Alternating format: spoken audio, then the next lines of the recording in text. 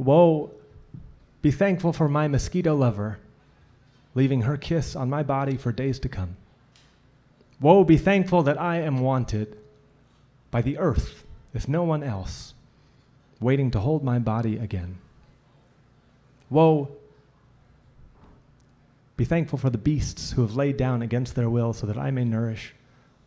Woe, be thankful for the warmth of the full stomach, the summer sidewalk, my grandmother's jiggling arm.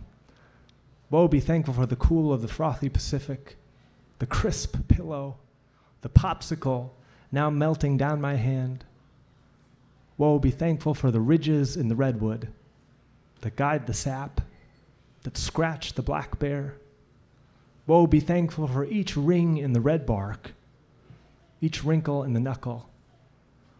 Woe, be thankful for the wood above my head that meets the water and does not rest, even when invited. Woe, be thankful for my sister who meets the water from my cheek and does not rest, even when invited.